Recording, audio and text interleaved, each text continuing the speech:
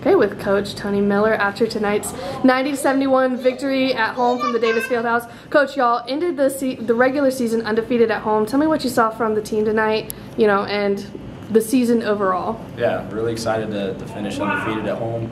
It's obviously not the biggest goal for us, but it is a big accomplishment, especially for this group. I'm real proud of them. These are guys that are still guys that went through COVID and had a tough time with that, and things associated with that over the next couple of years. And so really proud of them. And tonight we were led by our seniors, and it was more than just scoring, rebounding as well. We've challenged them the last couple of games to really make sure that we dominate the boards, and we did that tonight and got from our forwards especially some really good numbers rebounding. So really proud of their effort, and it was great to be able to play a lot of guys and for us to be able to come out on top. I've spoken with Coach Uaro throughout the season. He's talked about the leadership on the team and how proud he is of the leadership that your seniors and others have taken. What did you see from them tonight and heading into your final regular season game of the season on Saturday and then into the postseason as well? Yeah, so this is a group that is just kind of taking care of business. I was joking with Coach U the other day, in a shoot around before a game, sometimes you're a little nervous as a coach because the group maybe is loose or what. This group has been the same the entire year. You can't tell if they're up or down. They're just kind of no nonsense and handle business, and it's reflected even in the games.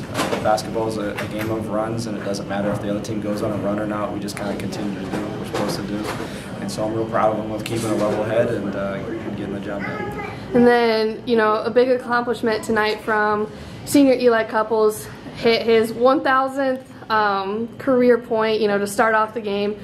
Talk about him, earning most of those points here at Bob Jones as well. Yeah, so just really proud of Eli, and really thankful that he came back, and he's been a lot to our program and has been a key contributor for us since the first day he was here on campus. And so to be able to see his career kind of go full arc, and for him to be the leader of our team and to really make a difference. Obviously his scoring is really important for us, but he does a whole lot more than that. But yeah, we're thankful for his scoring as well. Well, and like you said, it was a big accomplishment to stay undefeated at home, but that wasn't the ultimate goal of the season.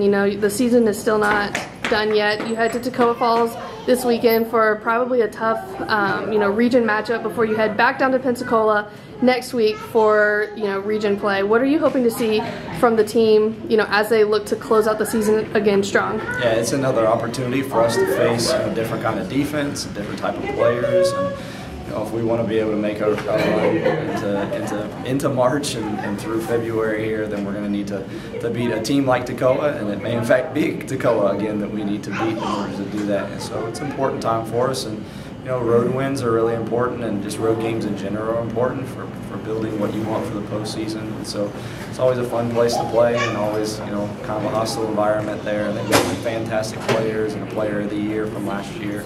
So it'll be tough, but it'll be, like I said, just another opportunity for us to kind of build another block for the postseason. Perfect. Well, congrats again on today's game, and looking forward to cheering you on this weekend. Appreciate it. Thank you. Yep.